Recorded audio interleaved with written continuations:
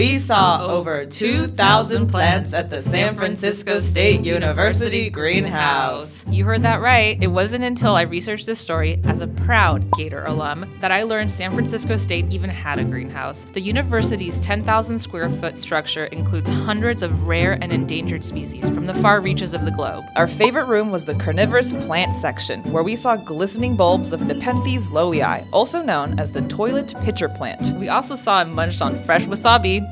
I'm going full cow mode. Yeah, it's a nice one. There were numerous opportunities to sniff many interesting plants.